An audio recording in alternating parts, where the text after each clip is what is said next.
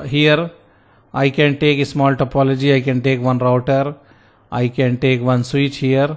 Yesterday we designed, I think I lose that topology. So anyhow we will do again. So this is the router. I can rename here the label. I can put R1. I can put this one as a SW1 and here I can connect. So I can connect from R1 to switch 1, from switch to PC. In this one SW1.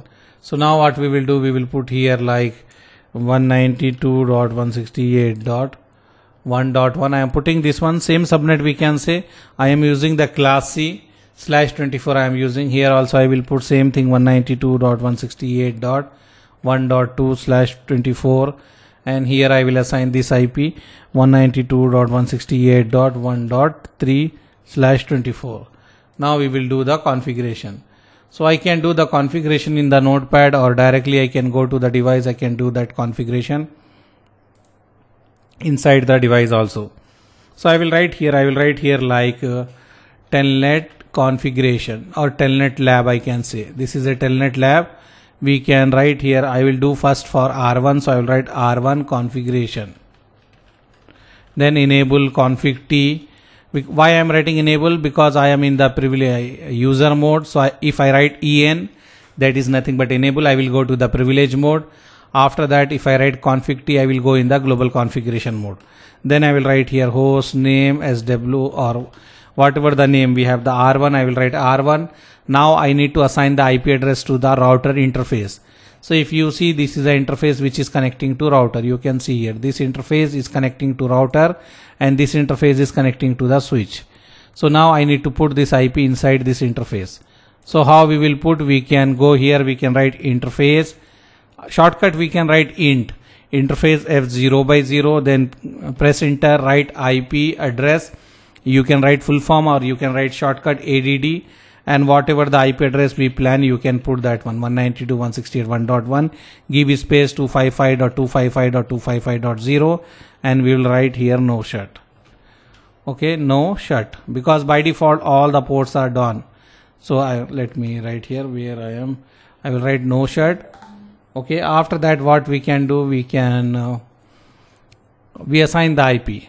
So one thing we done. Now we need to enable the telnet. Example, if you want to enable the telnet, you need to write enable secret or password. Any password you can give. You can give password.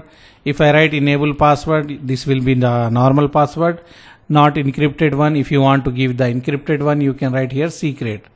So that is up to us which one we want. Even if you no need to write complete spelling, you can write little and you can give the password. Example, I am giving ABC. So I enable the secret password here. After that we need to do the line. So I will write line VTY.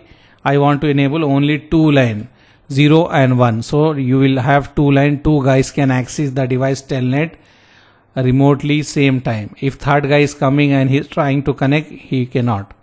So after that you will write password.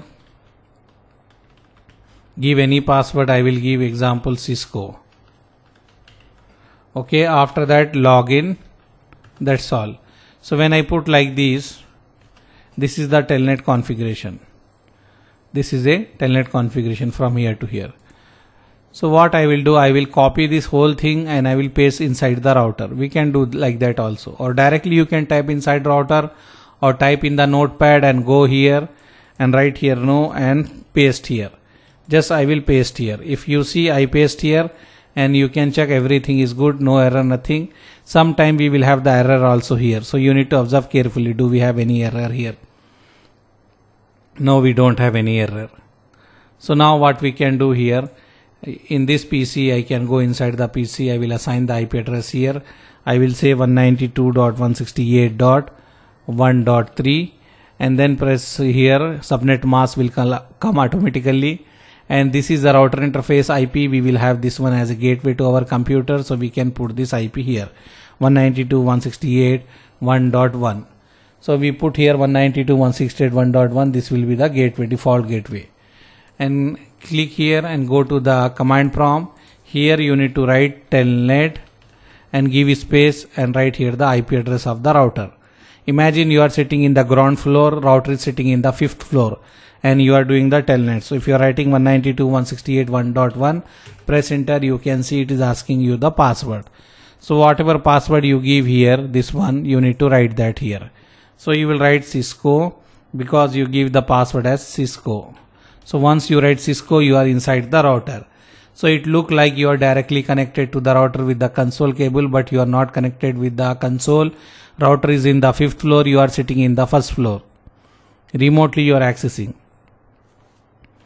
Now you can write EN, they will ask you the enable password. If you see, we give enable password is ABC, so we can give ABC. And if you want to write show IP interface brief, you can write whatever configuration you want to check, show run. If you want to check the running configuration, whatever you want to do, you can do. Remotely you are accessing here. Imagine you have one more device like this, another computer here.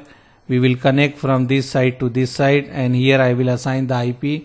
Example, I will put the IP for this computer is 192.168.1.4/24. Okay, now we can assign this IP inside this machine. I can go here 192.168.1.4, give you can press tab key and write here 192.168.1.5. Sorry, 1. Gateway is 1.1 router interface IP which is connecting towards us. Okay, so I assign IP here. Now I can do the telnet for this from this device also. I can write telnet and put the router IP here 192.168.1.1. Press enter, write here what is the password, Cisco. Whatever we write here, we need to type that one only. Telnet password is Cisco, so you can write here Cisco and press enter. So you are inside the router, and enable password you give ABC, so you will put this device and this device, both devices doing the telnet same time. Because we wrote here LAN VT wise 0 to 1. 0 to 1 means two device can access the device remotely. This two PC is accessing. This is one PC and another PC, this one, this two PC. But if I take one more PC here, and if I connect this PC with this cable, and if I try to make the communication, then it will not work. If I do the telnet, we will get the issue because only two guys can access same time. Another guy need to disconnect the connection, then only this guy can use. Let me show you that also. I will go here in this computer, I will configure here, and gateway will be the same thing, router interface IP, and go to the terminal here and do here. You will write here telnet and put here IP, what IP you want to do the telnet to the router interface, put here. See, it is not working. Why? Because already here telnet is session is open, and here telnet session is open. Both the places telnet session is open. That's why you are not getting here.